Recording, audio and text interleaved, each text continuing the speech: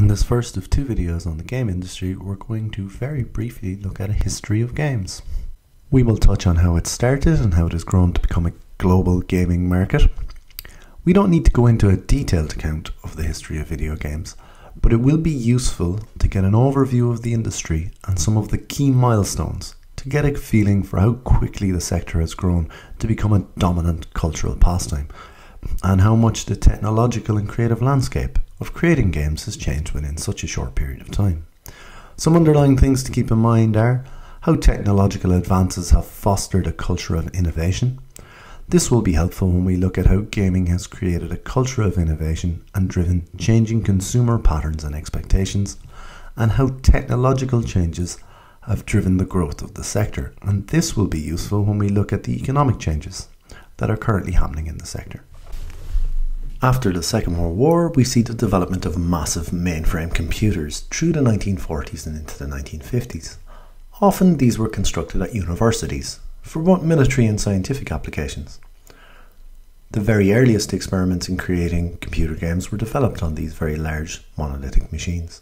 The top image here gives you some idea of the size of these early computers.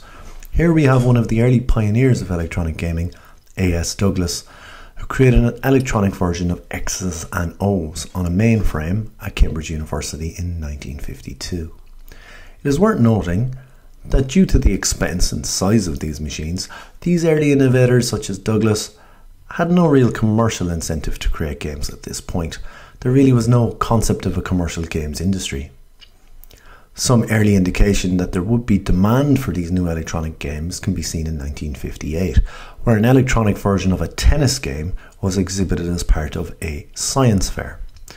Visitors waited in line at Brookhaven National Science Laboratory to play Tennis for Two.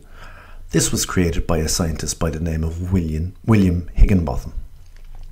Two people played the electronic tennis game with separate controllers that connected to an analog computer and used an electronic oscilloscope for a screen.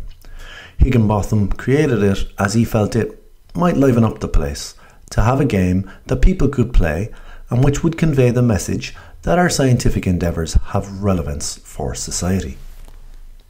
Jumping forward from these early electronic experiments, we find the first commercial products in the early 1970s.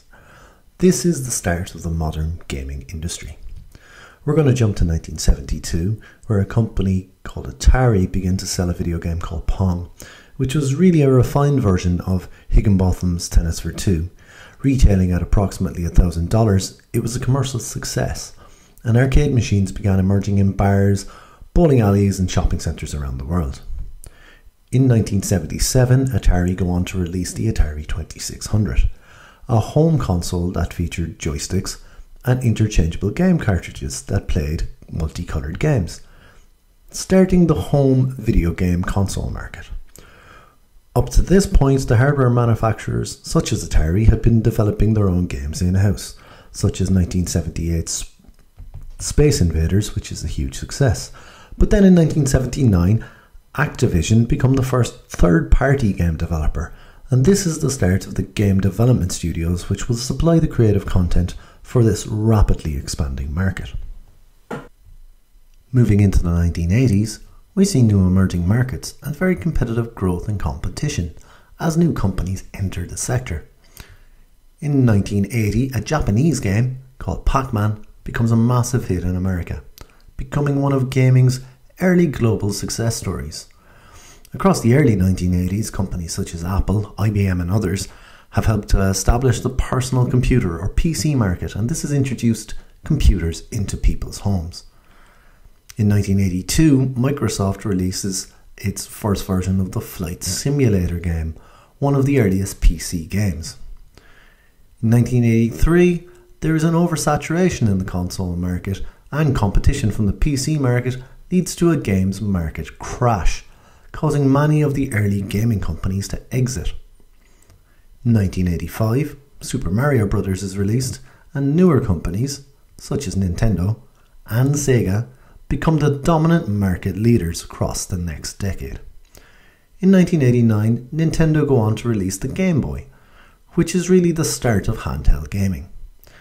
And in 1990, we see that Windows bundles Solitaire with Windows 3.0.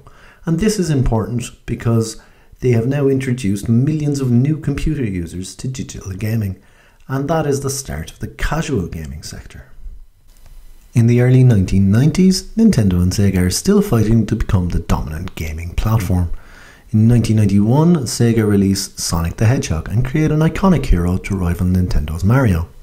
Advances in technology have created many different genres of games at this point, and advances in graphics mean that the visuals of games have become much more realistic.